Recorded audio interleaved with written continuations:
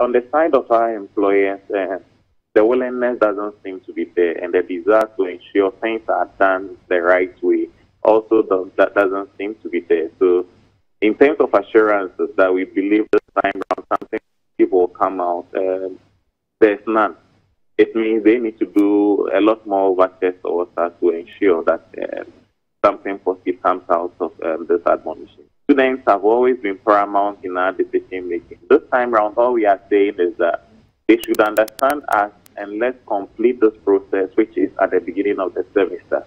The semester has not begun, so we have just started.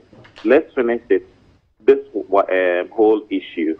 Then we go back and continue with our lectures. Because if we don't take care and we get back to the classroom so quickly with no assurances or with nothing done, it means we are only postponing the strike action to another time.